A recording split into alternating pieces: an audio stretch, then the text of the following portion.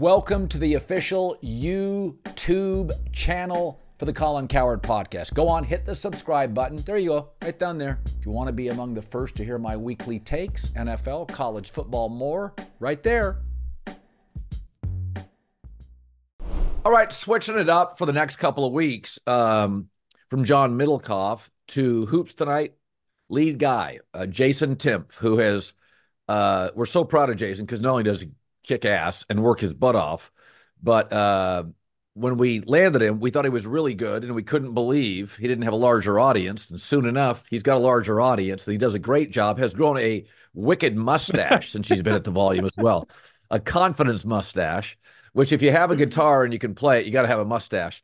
So first of all, it's great to have you back. So here's what was established in the regular season. And we know more than any sport because of the duration of it.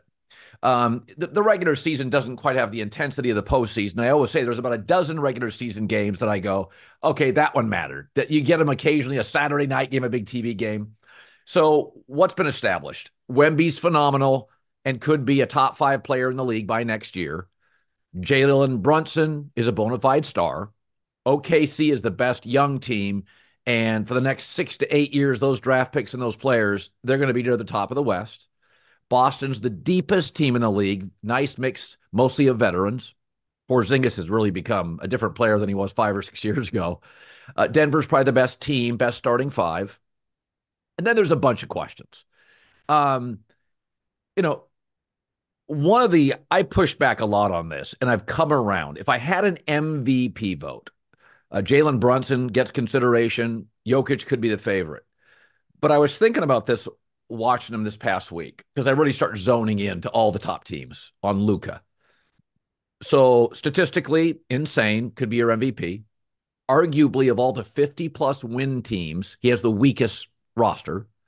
He solved, at least for the time being, the Kyrie issue. And the Mavericks are the hottest team in the league at the most significant time of the league. Right? We know the playoffs mean more, but the last 15 games of the regular season, you can feel who's playing uphill and who's playing downhill. If I had an MVP vote, I think I would think long and hard about Luka. Let's start with that. To you, who's the regular season MVP? Well, to your point about getting hot at the right time of the year, almost everybody I talk to that I trust about basketball, when you talk to them about their top contenders, everyone's got Denver, Boston 1-2. And then the consensus is Dallas at 3. That's the type of foothold they've gained around the league now. They're respected as a team that is considered a legitimate chance to win the title. And you're right. I think they do have the most limited supporting cast of the group of teams that we kind of consider seriously at the top of the league. Now, MVP is tricky because typically there's a large gap in the standings between Dallas and Denver. It's like 6 games, if I remember correctly. Typically, when you see a team that's not in that super high-end record area of the league, like 55-plus wins. Typically, it's because there's not a traditional MVP candidate there for some reason. Like it's a Jason Tatum that's leading one team, or it's there's usually a limitation there. And so then you look below that and you find your guy who's leading a limited squad, whether it's a Russell Westbrook or it's a Luka Doncic in a case like this. The thing is as much as Luka's had to deal with, Jamal Murray's missed more than a fourth of the season, and Nikola Jokic has kept them right in the mix there. Jokic in just about every major national TV game this year has clearly demonstrated he's still the best player in the league. Yeah. So for me, even though I'd put him second, I put Luka second, I just can't justify the gap in the standings and the fact that I think Jokic is playing at a similar level, if not a touch higher anyway. But I think Luka has a legitimate case, and I think you got to throw Shea in there too. I think Shea has a legitimate case as well, but I think Luka's going to win it, and I think he deserves it. Yeah, or Jokic, Luka this year. Yeah, I think Luka's played better defense this year. If you look at the efficiency numbers on defense, his steals, he's never going to be a really great twitchy defender. And I would argue this: I don't need him to be. Listen, bro, give me 33 a night with your offensive efficiency. Like Steph Curry, we'll cover you somewhere. We'll have a rim protector. I don't need Luka to be a great defender. When you have Giannis's athletic ability and size, then you're kind of demanding, I need the effort. I will say this about Luka, that I don't know in my life, it took Kobe a few years that he was a more efficient scorer. He was a wild. He was like Josh Allen as a rookie quarterback. You knew it was there, but he was wild. Um, I don't know in my lifetime if anybody has ever walked into this league and 30 games into it, you said to yourself, and I'm maybe it was Kareem. This is before my time, right? I don't really remember when he broke in with Milwaukee. I didn't watch sports till like 72, 73, 71. The Bucks won the title.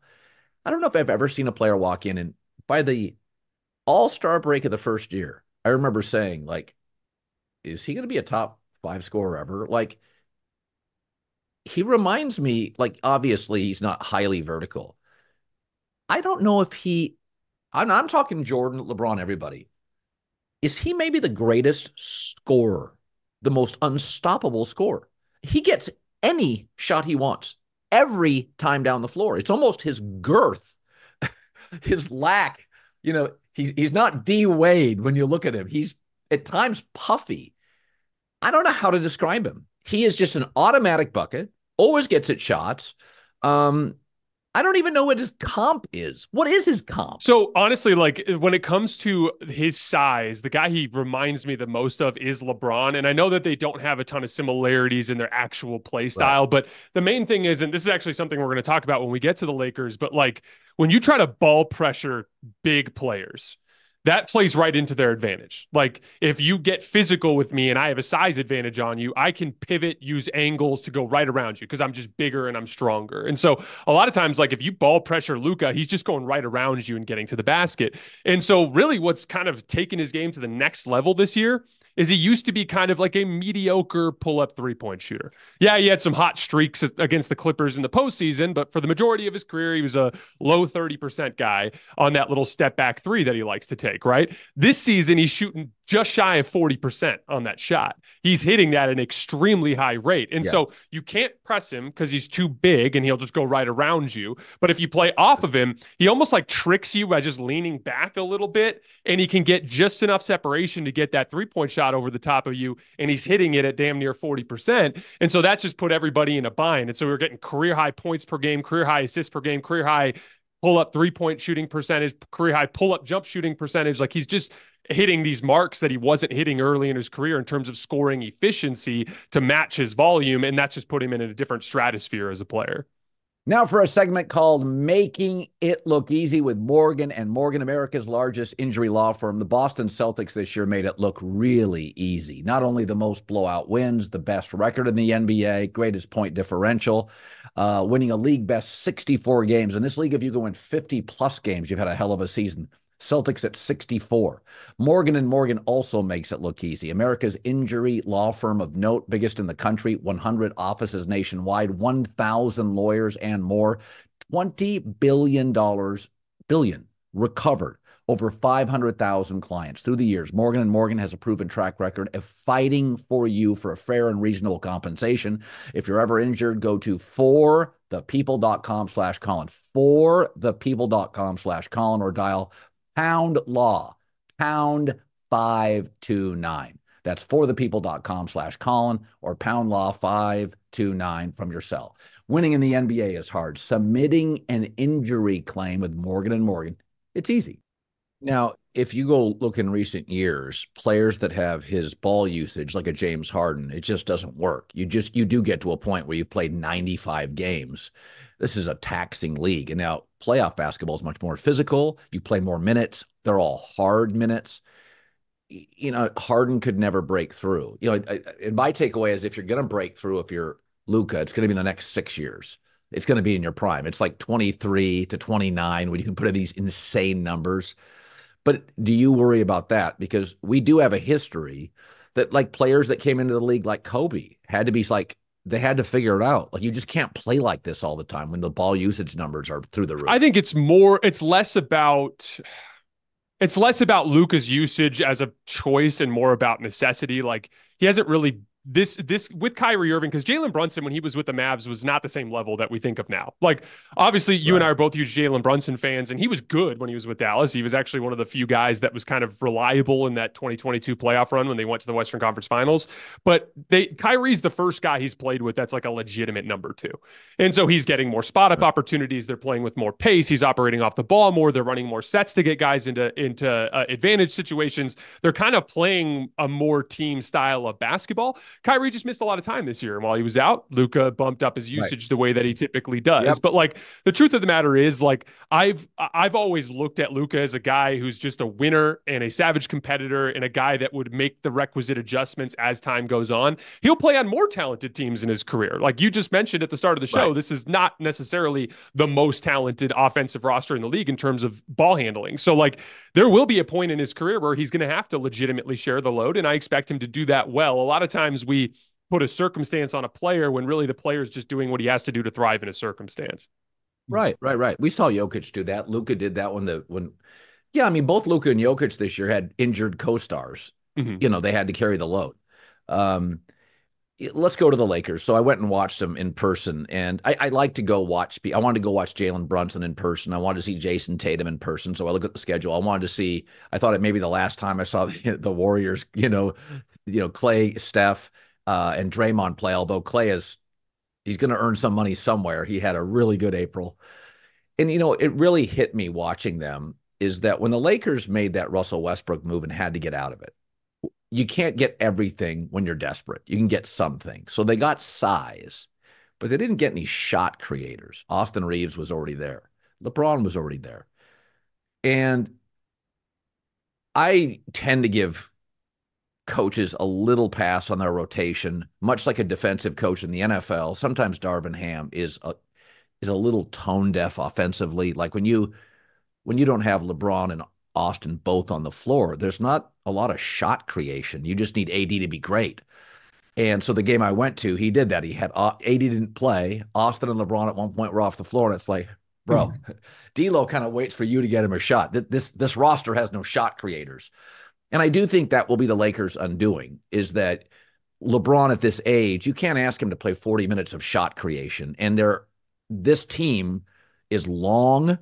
They're good. It's a good basketball team. I mean, like the first half against the Pelicans, they were all playoff focused. Like they were all playing playoff basketball. You're like, okay, they are taking the Pelicans I mean, it was just a physical mismatch. They made New Orleans work for every shot. They were getting great passing, great ball movement.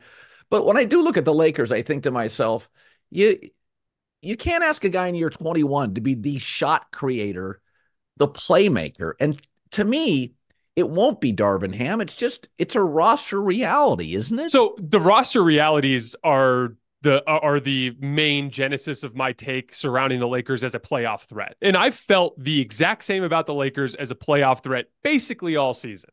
Their position in the standings is Darvin Ham's fault. And to put it simply, they were 3-10 in the 13 games after the in-season tournament.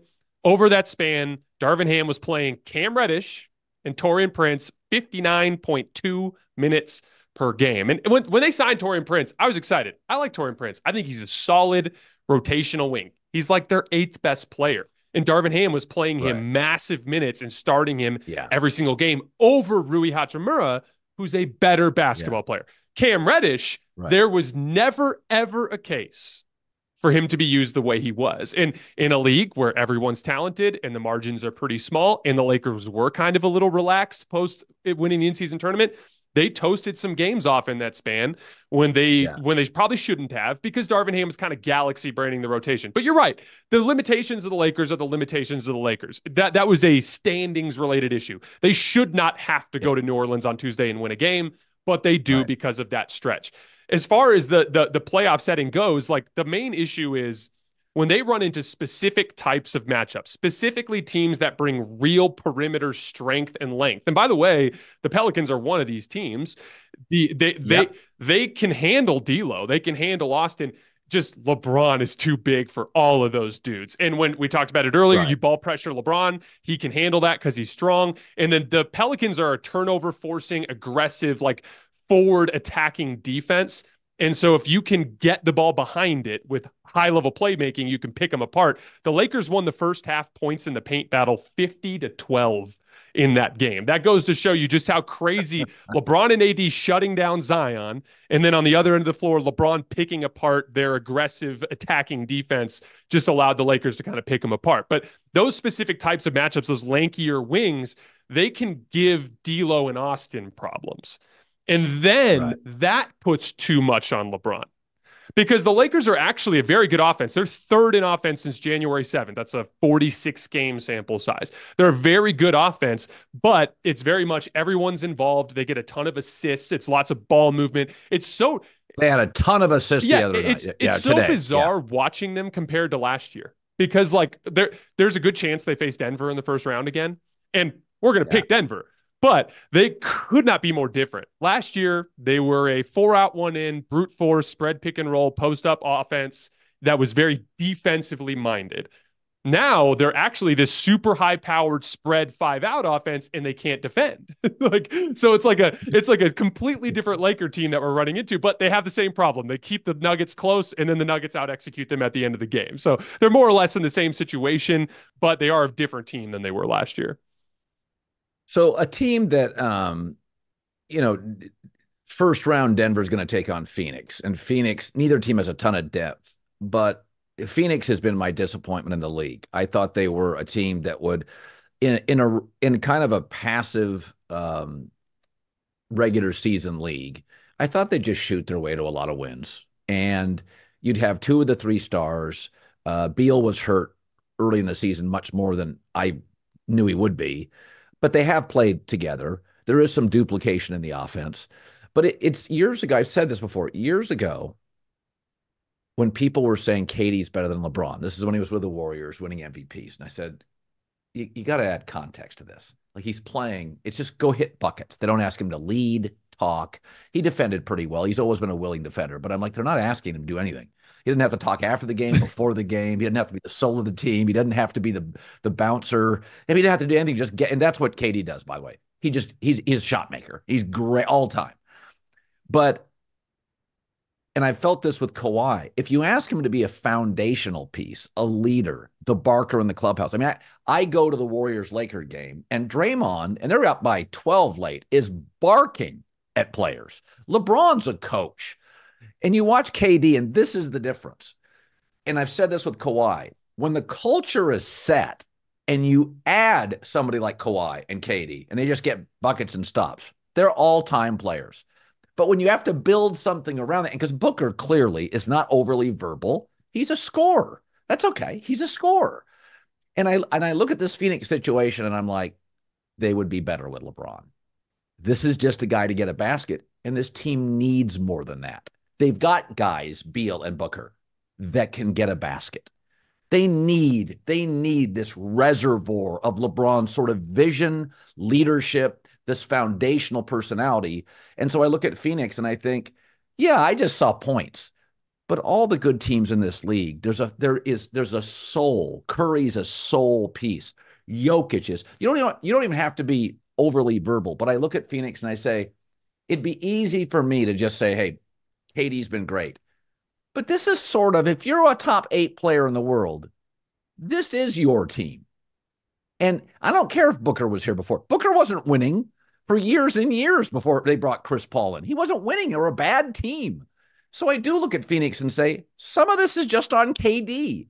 At times in your career, you have to be more than get a bucket guy, don't you? Yes, and that has been the primary issue for the Suns this year. I wouldn't necessarily put it just on KD, but like KD, Devin Booker, and Bradley Beal, all three of them, they are guys that like when they're engaged defensively can be deeply impactful defenders. Even Devin Booker, like Devin Booker is not the most physically gifted guard in the league, but like when I watch Suns film and they're good on defense, it's usually because Booker is engaged and he's talking and he's like the communicator of the defense, like calling coverages out and that sort of thing. Kevin Durant, for the record, I'm much higher on the Suns than most people. I had them fifth, I think, in my contender rankings coming into this postseason run. And I specifically love them for the Denver matchup. I think that Nurkic is a big body that can make things tougher Yeah. on Jokic than some other people. Another key part of the Suns is they have the best, in my opinion, the best spread drive and kick type of team in the league. Grayson Allen on that weak side has been the best 3-point shooter in the league. He's great at driving closeouts.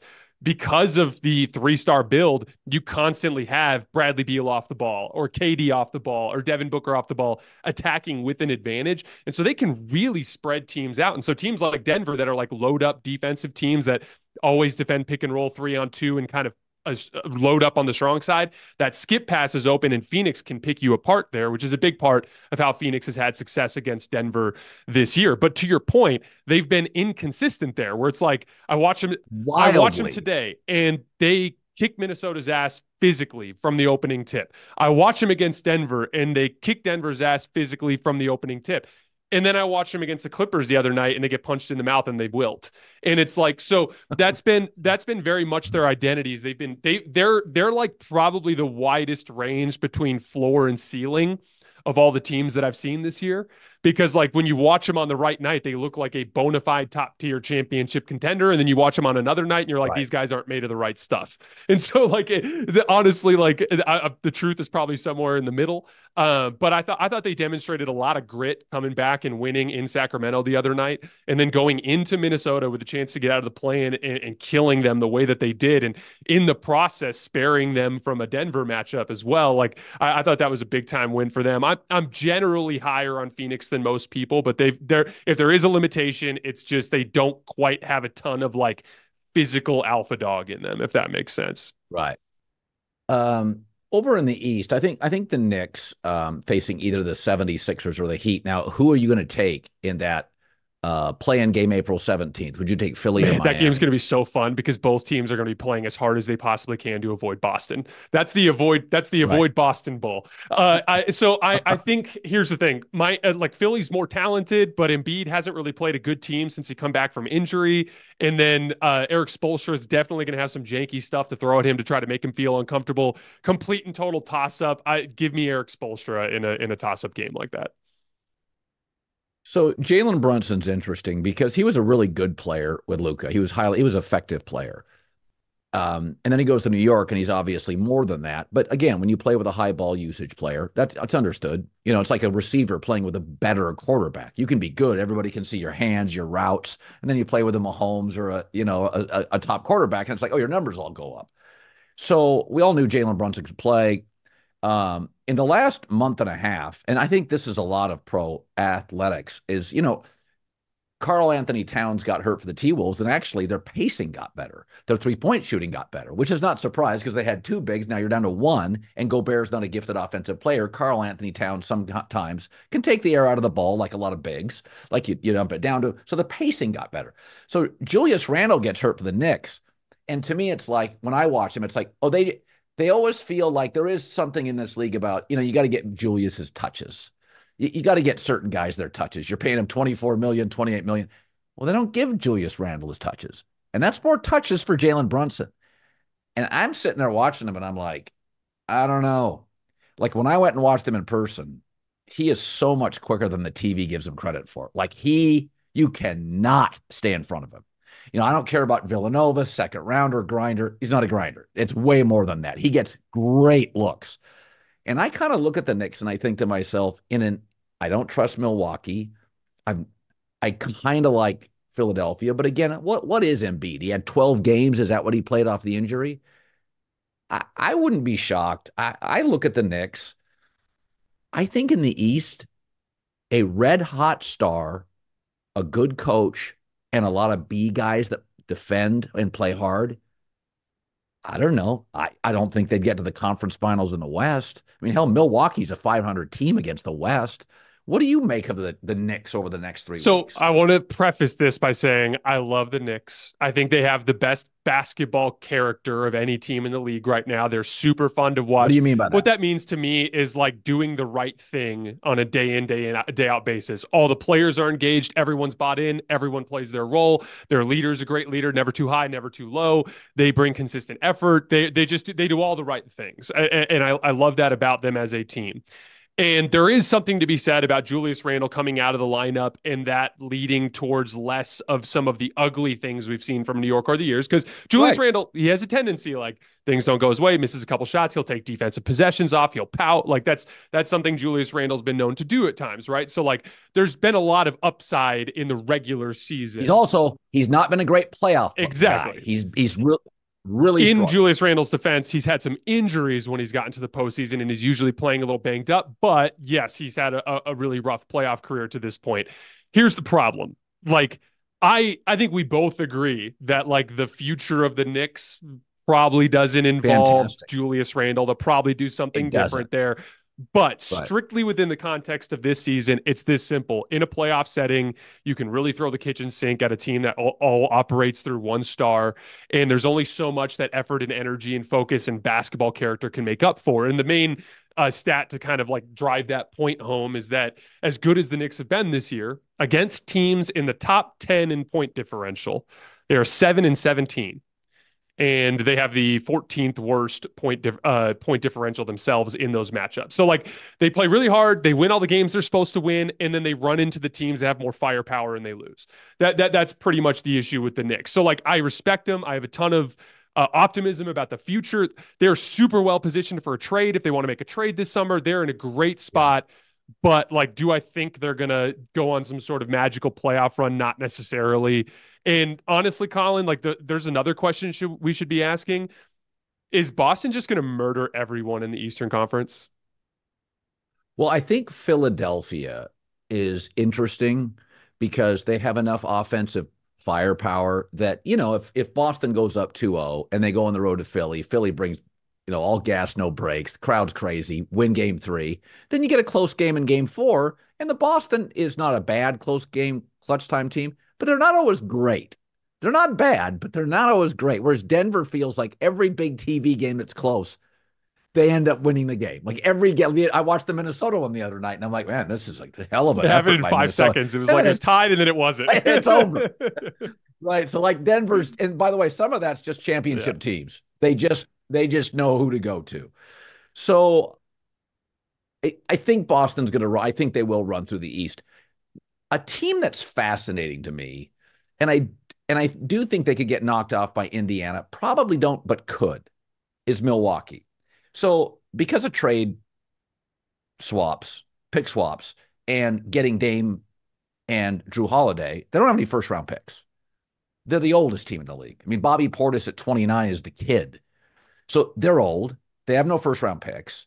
The Dame Giannis thing is not terribly efficient. You've got it. I've got it.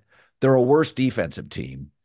And so my takeaway, and now they've run through coaches. Now they're on Doc. So you can't go back to blaming the coach. My take is, what if they lose to Indiana? I mean, they got no first-round picks. They don't have a lot of tradable pieces. I mean, you could move off Dame. And again, Dame's somebody that has a market. Dame is still an excellent late shot clock scorer. But Milwaukee's fascinating to me. What if they lose to Indiana? And that'll be a good series. Much, an athletic, younger team. What does Giannis do?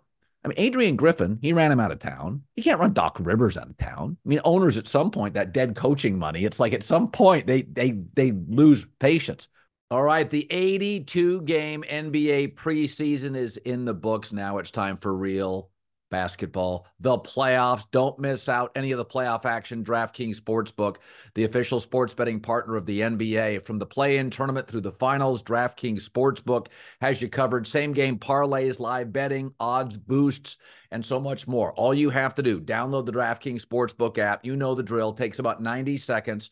Download the DraftKings Sportsbook app. Put in the code Colin, COLIN. New customers bet $5. That's it, $5 to get $200 in bonus bets, and you get it instantly. You can't lose. Code is Colin, only at DraftKings Sportsbook. The crown is yours. Where is Milwaukee if they lose? What do you do? Well, first of all, I think this whole situation is a great example of why, like, you should not fire your coach unless you know exactly what you're going to do next, because you could put yourself in this particular predicament.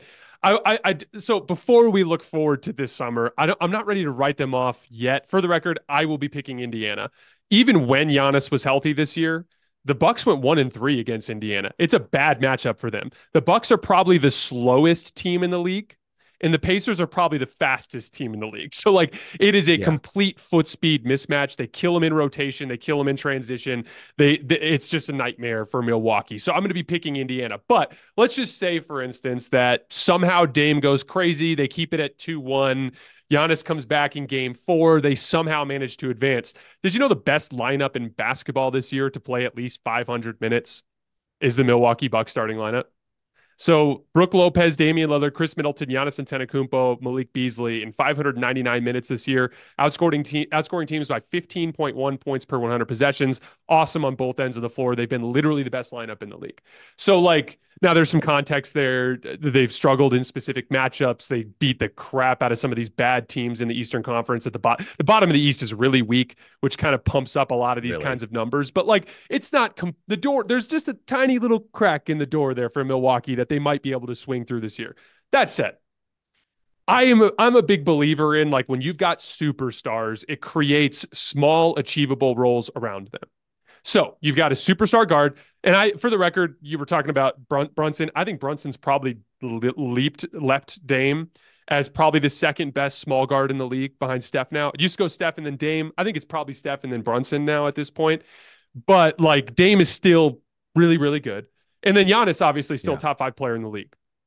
So it's not completely outside of the realm of possibility that you couldn't make a couple of smart trades this summer to try to bring in some speed and then try to run this thing back. I think they'll give it one more shot.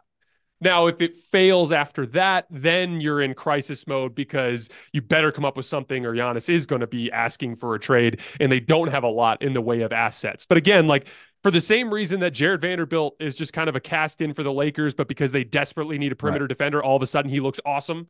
Or Rui Hachimura, they don't have any Yeah. forward, so they finally get a forward and Rui looks awesome. Like you find some speed, a guard that can defend next to Dame. You find a legitimate front court athlete who can defend next to Giannis so that you can go back to Giannis at the 5 lineups and have some success. Like if they find some speed this summer, I think they could be right back in the mix. I want to go back to a really interesting team, the Warriors. So one of the things I said, I'm just throwing it out there, it's a reach probably, but when I watched them in person, and if you watched April, it was almost as if Steve Kerr was sending a message to Joe Lacob, the owner.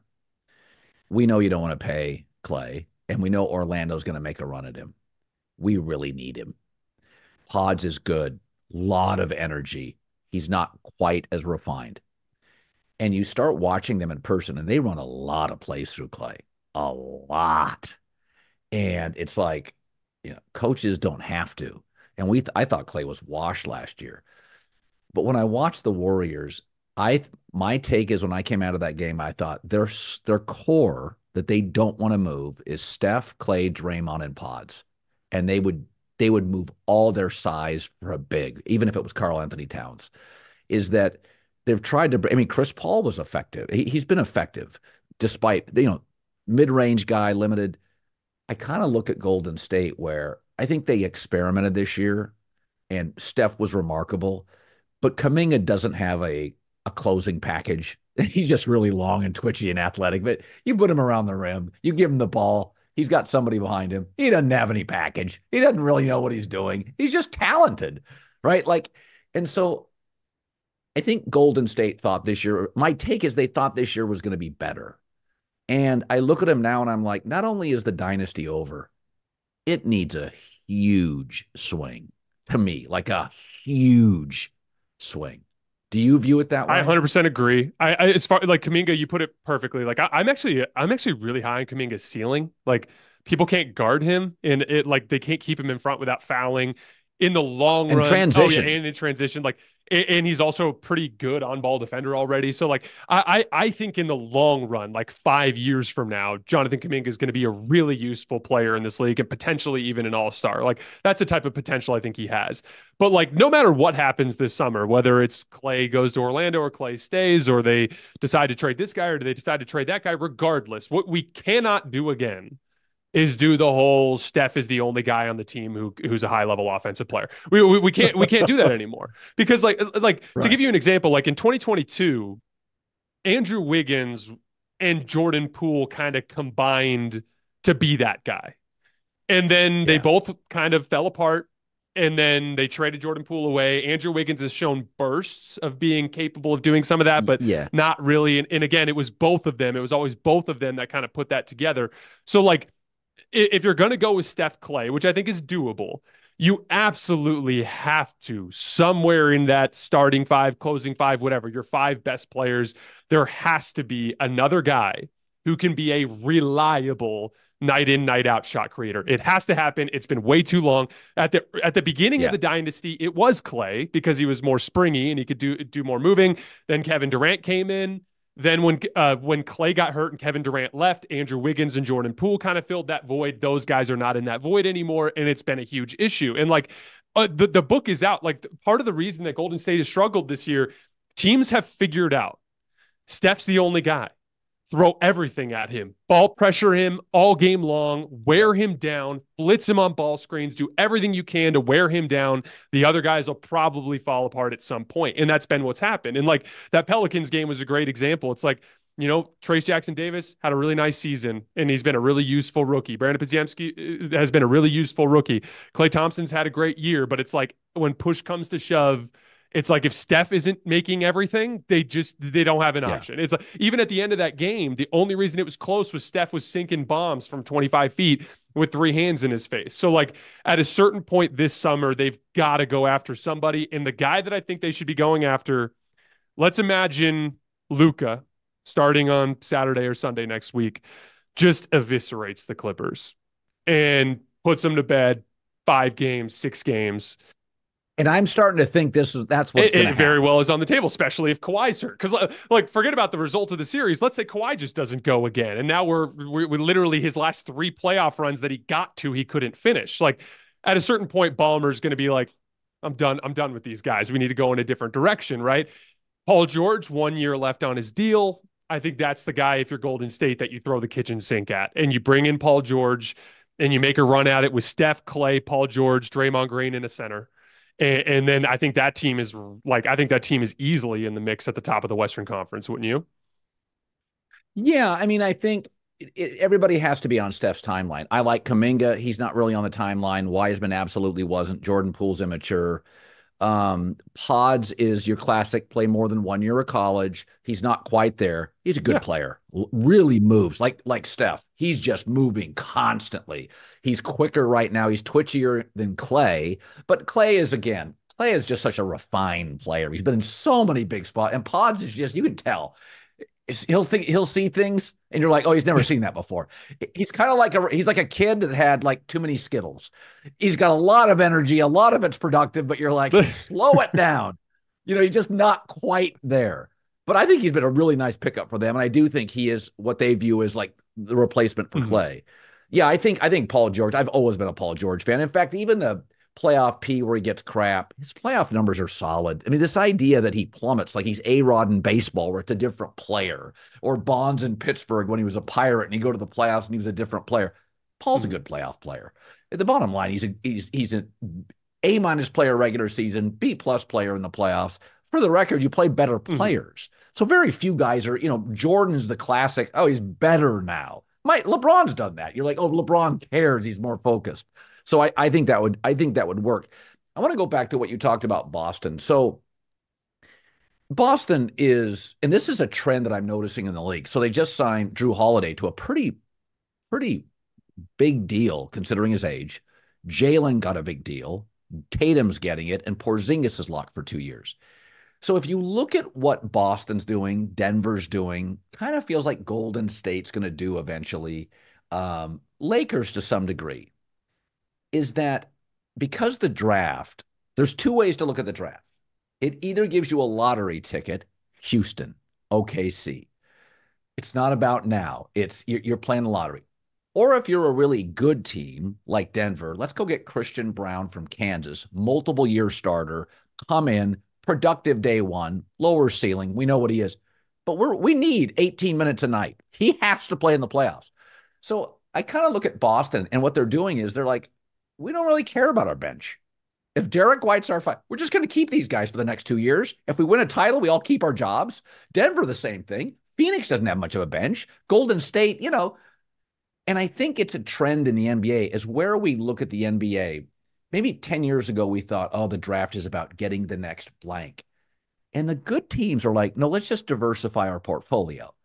Let's get a Villanova guy. We know what he is. He's 11 a night, but he's a grown up. He's been coached hard.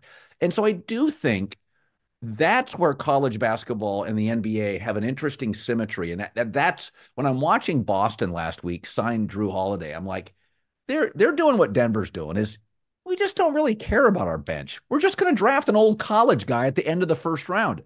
And your thoughts on it looks like that's what's happening in the league is that bench, we're just going to load up on stars and go draft guys from Villanova or Gonzaga that we don't think have huge ceilings. That's what it looks like Boston's doing is we're going to go 3 years on this thing. And if we end up not winning, we have to blow this thing up. But we don't really care about our bench. I think it depends on how good your scouting department is. Like if I'm getting Christian Brown and I'm getting like Peyton Watson, who's been a revelation for them. I don't know if you watched that 6-block game he had against the Timberwolves the other night, but that was ridiculous. But like they obviously like as long as you're getting quality players with those picks, I think it makes sense for the most part because they're way less expensive. So for instance, like let's say you wanted to go after Dorian Finney-Smith from the Nets this deadline. You had to include a first round draft pick. You had to include salary ballast. He's coming back. He's making, I think he was making like somewhere between 10 and 20 million. I can't remember the exact number off the top of my head, but like you have to factor that into the cap sheet. There's all these different machinations that come into play when you're trying to bring in a player that's a veteran to upgrade a roster. Whereas if you've got a good scouting department and you can find guys in the late first round, second round that can be contributors, you can get them cheap. You don't have to use salary ballast, and it's the same use of the pick, right? And then there's always the flexibility of like, hey, if we want to turn around and trade Christian Brown one day, we can, and we can get something back for him. People are going to view him as a prospect. That's no different than, like Bruce Brown or guys like that. Like you sign him as Indiana, then you could trade him, right? So like I think that's a big part of team building now is like you got to find out what your strength is. And if you have a good scouting department, then trust those guys to make the picks, right? As far as Boston goes, I love what they're doing too, because, you and I talked about this a lot last year and the year before. After Boston's flameouts, like, will they keep Tatum and Brown together? And I still to this day get questions from fans like, hey, should Boston keep Tatum and Brown together if they don't win the title this year? And what I've consistently said is with them being where they're at in their careers, you are more likely to experience a gain through their own individual development into their late 20s than you are through some sort of trade. And so honestly, I love what Boston's doing. Boston is saying, we're going to get one in these next few years.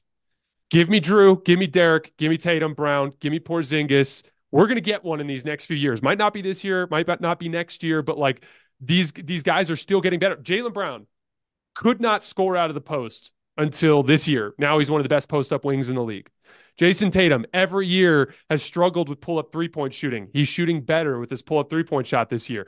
Guys are getting better. They're going into their prime of their careers. And Boston has basically said, we're betting on continuity. We're betting on these older vets. They're gonna get at least one. Let's lock everybody in. And honestly, I think it's the right strategy. And as long as they make sound moves on the margins to bring it, the other thing we didn't even mention for the young players that you get in the draft, they're high motor guys. There's not really a whole lot better you can do over the 82 than a 22-year-old who's going to play his ass off every night, as opposed to the 29-year-old who's on a $12 million deal, you know what I mean, or an older veteran guy. So I do like that strategy. All right. For the games that we know are going to take place, the series that'll take place, we'll play pick and a paragraph. So give me your pick and a paragraph. I'll take the Mavericks over the Clippers, basically because Dallas right now, I feel I get more answers than questions. The Clippers, I get more questions than answers. Westbrook has been a very, very good bench player. But again, I don't think that's going to be the difference in the series. I just feel like I know more from Dallas today. I have Dallas in 6. Your pick and I paragraph. took Dallas in 6 as well. I'd change that to 7 if I knew Kawhi was healthy, because I think that Kawhi's kind of a really interesting matchup for Luka. Kind of he can bring force Luka to call it ball screens, which can cause some problems for the back end of Dallas's offense. I think the series ends with the Mavericks going small with Kleba and PJ Washington on the floor together. They've been killing teams with those two guys. I think Dallas goes small and wins it. I got them in 6. Okay, I'll take Minnesota to beat Phoenix. I think it's a 6-game series. Um, I don't really know exactly. I've watched actually a lot of Phoenix and a little of Minnesota, but I do think Minnesota, they've done, they've been too consistently good to flame out in the first round. And when I watch Minnesota, and maybe the analytics tell me something different, but I feel like I kind of get the same team when I watch them play. Their highs, lows, I kind of feel like I get effort, I get rim protection, I get Ant's production, I get Conley's brain power. I always feel they're prepared and well coached. With Phoenix, there's good nights, and then they trail 35-4 at home to the Clippers. And so I think Minnesota is a consistent team with a little bit of a ceiling. I think I take Minnesota in 6, picking a I'm paragraph. taking Phoenix in 6. I'm really excited to watch today's game because very rarely do you get like a must-win game to sample when you're prepping for a series where it's like we get to actually watch 48 minutes of the Wolves and Suns going at it, actually trying to win. So that's going to be a really good film session tomorrow. Main thing that stands out to me though, that the Suns shot super well. They got 1.76 points per catch and shoot jump shot in that win over the Wolves today. So they definitely shot really, really well.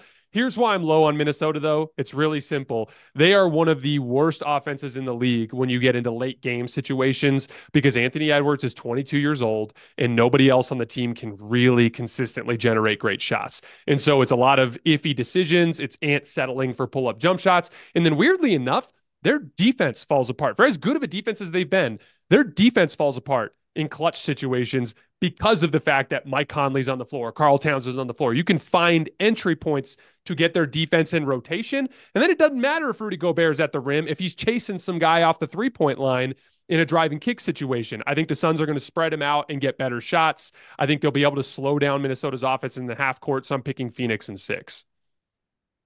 Let's go east. Cleveland and Orlando. Orlando is maybe a little bit like the OKC of the West, young, really rising quickly. My guy Jalen Suggs is an improved player. Like a lot of people had him as a bust early last year. So Cleveland's been weird. Cleveland's going through something. I think I'd still take the Cavs. I don't know. That could be a 7-game series. My pick and paragraph, Cleveland in 7. Something's wrong with them. What's your pick and These paragraph? series are always tough to pick when everyone involved is so young and unexperienced that it's like so up in the air. Personnel favors Orlando. Orlando's an awesome offensive rebounding team. That is how New York beat Cleveland last year. They killed them on the offensive glass. Also, Cleveland is one of the most high volume pick and roll teams in the league. And your guy, Jalen Suggs, might be the best guard defender in the league. And so Donovan Mitchell is going to be in for a tough series with just an incredible individual defender on him. So all the personnel stuff points me towards Orlando, but Orlando is super young and Cleveland got embarrassed last year and they know what the playoffs are like now. So I expect a lot of fight from them. I'm going to go long series and gut check. I'm just going to say Magic, but we'll see after I watch some film. Milwaukee over Indiana. I think it's contrasting styles. Again, 2 of the 3 best players are Milwaukee. They'll probably get, because it's a veteran team, they'll get the veteran team whistle. A little more manipulation from a Lopez and a Giannis and a Dame with the officials. It's one of these, like, this will be a series. My prediction is when it's over, Indiana will be like, you don't like us. We're a small market team. We got a job by the refs. But these older teams are pretty good. Like the Clippers will be good in these situations. I'm going to take Milwaukee in 6. What's your I thought? would take Milwaukee in 7 if I knew Giannis was healthy. With Giannis being out, I just don't think the Bucks are a very good team. And if he misses 3 games in this series, it's possible that Indiana could be up 2-1 with a game at home. before Giannis even comes back. So like with Giannis being out, I think the safe bet is Indiana. But if like Giannis plays and he's healthy, like I think I would probably lean slightly towards Milwaukee. I'd pick Milwaukee in 7. So I'm really interested in a lot of like Milwaukee losing early is fascinating. Steve Ballmer, I thought when he brought Harden over, I was talking to Lawrence Frank about this. I bumped into him at dinner about a month ago. And I said, I thought the Harden thing was just for the arena. I'm like, he's an LA guy. Westbrook's an LA guy. Paul George, quiet. It's like LA guys opening the new arena. And I'm like, he's actually, you guys have been looking for a point guard forever. He actually lubricates things. It's when Kawhi's like trying to generate offense, it's like, no, it's not what he does. He can do it, but it's not what he does. And the Harden thing sort of worked, but you get James's weird personality. Again, he's an odd player. He's an odd, quirky guy. I think much like the Bucks, if the Clippers flamed out, I think Ballmer was an impatient investor and impatient at Microsoft. Am I supposed to believe as a sports fan now? He's suddenly going to be one of these long tarmac guys. Like I think the Clippers lose and they don't get a lot of consistent effort. You think they blow the team up? I think that's completely on the table. I mean, to put it simply, Colin, we could have 4 veteran teams blow up this. Just imagine some of these scenarios. Golden State loses in the play-in, which, by the way, Golden State, even if they beat Sacramento, if the Lakers beat New Orleans has Golden State's number. There's a solid chance Golden State does not get out of this play-in tournament. They could be facing a total rebuild. Let's say the Lakers beat the Pelicans, but then they go to Denver and just get killed. You don't think the Lakers are going to be sitting there looking in the mirror like we just got swept or the gentleman swept 2 years in a row? We got to rethink this. Yeah. What if Phoenix loses to Minnesota? They just went all in on Kevin Durant, Bradley Beal, and Devin Booker, and they had an iffy regular season. And what if they get smacked by Minnesota, right? The Clippers, if they go out in flames, that could be a problem. The Bucks, if they go down in flames, that could be a problem. What about Miami? What if Miami loses to Philly? And don't forget, Atlanta beat Miami in a play-in game last year because they couldn't rebound with them. What if like Chicago or Atlanta gets in there and knocks out Miami? Miami could be looking at this like, are we really going to run it back with Bam and Jimmy again when like we struggle every regular season and then we just barely squeak by and upset people in the postseason? Like this could be, because of how deep the field is, because there are so many good teams, we're going to have a bunch of pissed off general managers and owners this summer. That's like a guarantee. It's just a question of who. There's going to be a lot of really unhappy fan bases and ownership groups this summer, and then all hell could break loose, and we could have a bunch of trades and stuff. Should be fun. Well, we also don't have a terribly deep draft. I mean, it's not a deep draft. So, in fact, they're saying it's that I think is it the Anthony Bennett Victor Oladipo draft? Was that the that's the reference that's point? About the worst draft. And in fact, I think Gobert. Was Rudy Gobert in that draft? He was late first, I think. I think he was one of the best players in that draft. I can't remember off the top of my head, but you're probably right. I can't remember. I think Giannis was the best player out of that draft, and he went like 11, 12. There were a bunch of good players that were deep in that draft, for sure. But the top of that draft was just awful. Awful. Absolutely awful. Hoops Tonight, Jason Timpf. So this is our first. Let the games begin this week. The West is deep. The East is not. A lot of drama with older teams like a Clippers, like a Milwaukee. All right. So we're going to talk a lot over the next month. This is going to get really fun midweek. This was fun, Colin. Looking forward to it.